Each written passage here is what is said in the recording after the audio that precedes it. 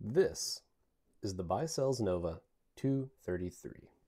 More specifically, this is the Baicells Nova that is the TDD model, which does band 48, and it is a 1 watt model, so it outputs at 1 full watt with 2 antenna ports and a GPS port.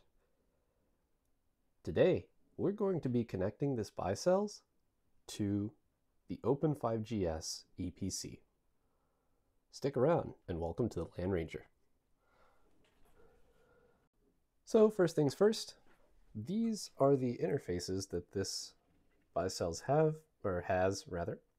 We have a DC 48 volt input with an optical input for data, and then we've got a copper RJ45 that you can also use for data. And I'm not going to be using optical with it, but you could actually use both ports, one for management and then one for the data plane. But I don't have any more SFPs to use for this, so we're just going to stick with the good old RJ45 and get this thing connected. It's pretty beefy, so it weighs maybe, I'd like to say maybe 10 pounds or so. Not 100% sure, but it's got this nifty little thing here for the power cable, which I actually had to make myself because it comes unterminated, and just used an old PC power cable. Then it's got this weatherproofing or weather stripping here, which is starting to kind of fail because this did come from a working cell site. And of course it's CBRS, so, or at least that's what the eBay listing said, was that it came from a working cell site. But as you can see, here's our in female inputs and outputs, antenna 0 and antenna 1. Got some beefy cooling fins on the back here, and I guess the previous owner actually sealed this silicone around these antenna ports. Of course, we got the ground here, and it's never actually been opened, or at least if it has, it's been strategically opened. But yeah, this is the Nova, and we're going to be connecting a UE to it as well as testing speed on it. And since it's TDD, we'll take a look at the spectrum and see what the spectrum looks like. Since there's no uplink or downlink separation on TDD, it's just one full sweep. So yeah, we'll get to see that, and hopefully this will make a good video. First things first with these sort of videos, I gotta get my SDR out of my junk drawer. And also gotta get the patch cable for it. So I'll get all that set up and we'll start testing. As you've seen earlier, I had to create my own little power cable for this since it came unterminated.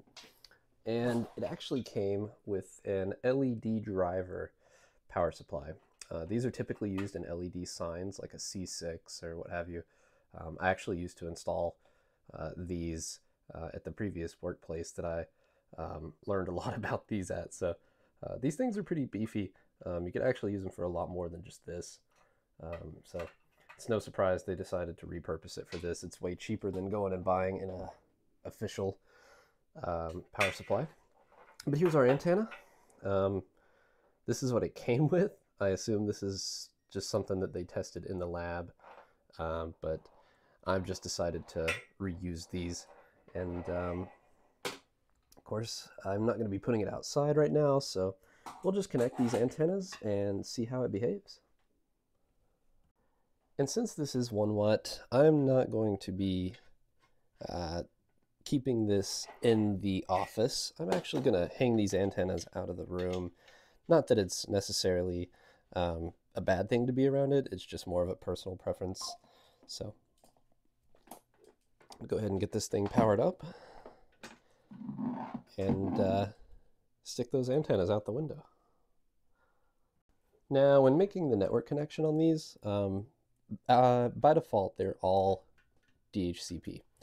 So even if this thing came brand new to your house or whatever, and you were wanting to test, as long as it's factory defaulted, these are just DHCP. So they will just get an IP address and whatever untagged VLAN you have on their interface, and they'll just start working for management purposes.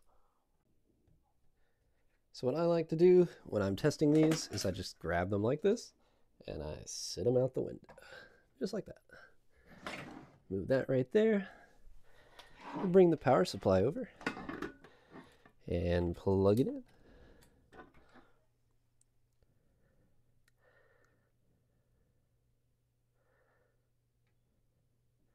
Should just start booting at this point.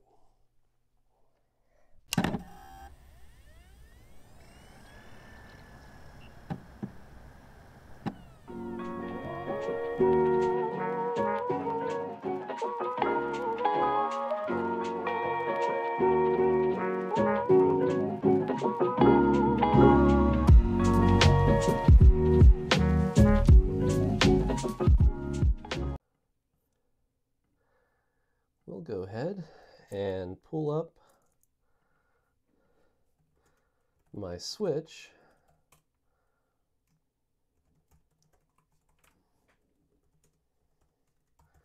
And look at the log here.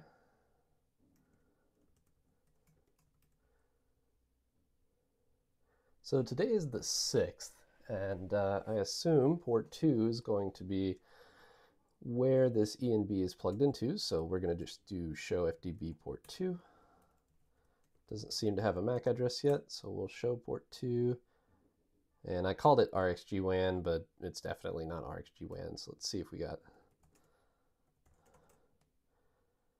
Well, we got a 1 gigabit link, but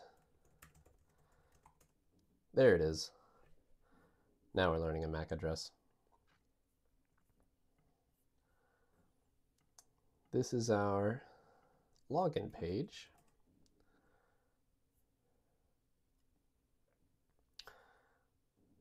And here's what the main page looks like. The default password for these is just admin and admin, username admin, password admin. I do not have the GPS installed. You don't necessarily need the GPS. It's good to have it, but you don't have to have it. So it's one of those things where I don't know why you necessarily need it to lab it up. I could see why you would want to do it in the field, but just for lab purposes, there's no harm in not using the GPS. So I wanted to show some of the configuration. Because I did fiddle around with this just to try and figure out what I was doing with it. It's pretty straightforward though. So you've just set your MME IP address. Of course I set it for 1 and 2. I did not use IPsec for user plane interface binding because I am in the same layer 2 broadcast domain. So there's really no reason for me to use IPsec. As far as this LGW here, this is actually a pretty neat feature. The way that this works is instead of forwarding the traffic to the SGWU or the UPF, basically it lets the UE get an IP address, and then it will literally just give the management interface a second MAC address, so it learns another MAC address, which then gets another IP address, and it nats the UE's traffic behind that. This wouldn't be good if you were deploying this in, say, like a WISP environment, but it might be good if you were running low on IPs and you wanted a little more granular control. But as far as the MME and IPsec binding, to get this thing connected to Open5GS, you literally just do this. Just put your MME IP in there. It's crazy how simple it is. The WAN, LAN, VLAN, I left all this default and just let it get DHCP. So it's getting DHCP from my FortiGate. As far as LTE goes, I did make some changes in here, and yes, this is legal. I actually got this registered with a SAS, Google SAS, and it does have CPI sign-off. I am going to permanently mount it just for playing around, but right now it's not necessarily in the most ideal of environments, but it works. Let's go to advanced. I forgot where all these settings were, but I think they were in here. So eNodeB settings. This is where I just set my eNodeB name. which I guess we could probably do this.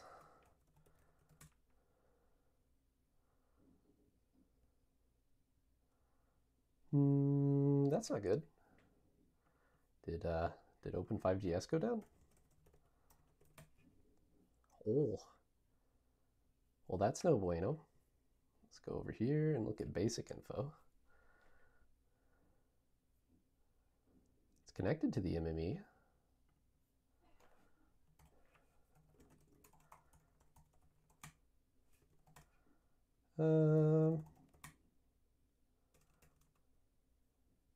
Interesting. CD for log.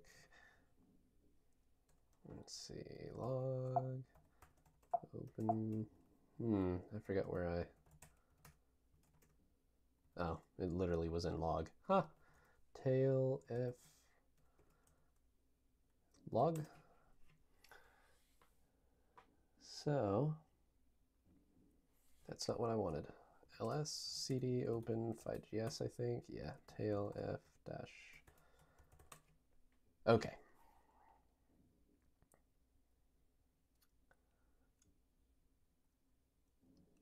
Yeah, that's fun. Looks like the eNB has registered. I think I was wanting to show one more thing. It does have Halo B, which is like its own little built-in EPC. Where is the TDD? I don't remember where that is. It might be in here. I think it might be in advanced. No. Yeah, this is the...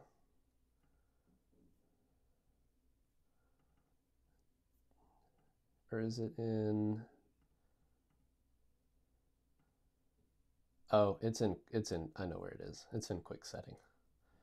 The way that they hide things is strange. Yeah, here it is, TDD mode, 20 megahertz of bandwidth. So, it's pretty wide open. All right, so now let me show you how this looks. But you can actually see that my IP is 10.110.0.117. There's my IMSI and the local gateway MAC. So if we actually go to the switch again, and then I do show FDB on that port, it actually has the local gateway MAC address there. And we can see the UL throughput and DL throughput. And then my phone is connected to lanes LTE. So now we could actually do a speed test. And it's not very good. All things considered, the setup is awful anyway, but it's just not that fast. The SDR is actually a little faster. So I'm going to go ahead and pull up SDR Angel so we can take a look at what this looks like here. And as you can see, the DL throughput actually updates as we do tests. It's quite phenomenal, really. And we could actually see what this looks like here once SDR Angel loads. Of course, it's starting to rain, so, but that's just what it sits there and looks like.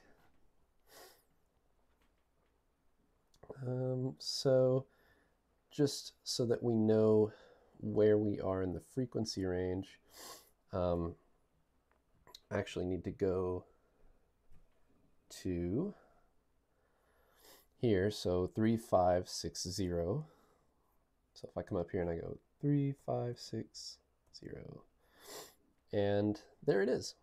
That's what it looks like. So it's actually 20 megahertz, band 48, and if we come back over here, I can do a speed test, and you could see that this actually starts to change on the waterfall.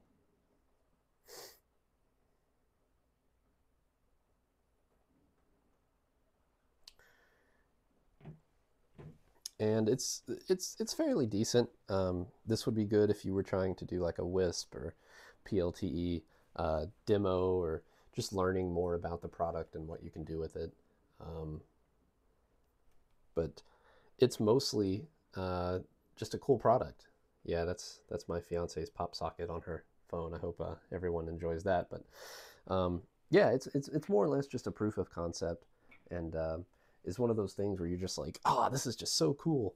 But let's go back over here to 5GS. Not necessarily seeing anything interesting. But what I did want to do is I want to actually install this properly with a better antenna. And what we're going to do is we're going to do a range test with this guy. This has a physical sim that I was able to program. It's not connecting right now because the sim that I used is not in my Open5GS subscriber database. So we'll do that and do a range test just to see how far we can actually get with this. Little MiFi box in Seago, and just see what we can do with it. Oof, I did not mean to drop that. But yeah, it's pretty straightforward to set this thing up. I mean, out of the box, nothing. And of course, we added it to their cloud core so that we have SAS connection, and we'll do a range test. I know I've been trying to do a range test with the Halo bridges, and the reason I've been holding off on that is just because of how many things I have going on, and you know, been studying for stuff and certification, so on and so forth, and work-related things. But I do plan to get back in the business of just having fun doing cool lab stuff, especially with RF. And I got 2 of these now. So this one actually has an actual AD9361 and not a rebranded or rebadged with low-pass filters or anything like that. So probably going to be doing some stuff with it as well. And I do plan to revisit DOCSIS. But this is just something that I thought was neat. Of course, like I said, I got a really good deal on it, and I just wanted to play around with it. So we'll get it professionally installed and then do some range tests just to see how far we can get with that 1 watt of power. Because I think with a proper antenna, this would probably perform a lot better. And my favorite part about this is watching that spectrum. When I pull the plug on this thing, you could actually see my phone send some probes out to try and find the tower again. That's my phone right there. And then my phone's like, oh, it's gone. Of course, I can't do anything now, but yeah. Stick around, a lot of cool upcoming stuff. Like I said, just catching back up to things. I know it's been a while, but I hope everyone enjoyed this. Thanks for joining.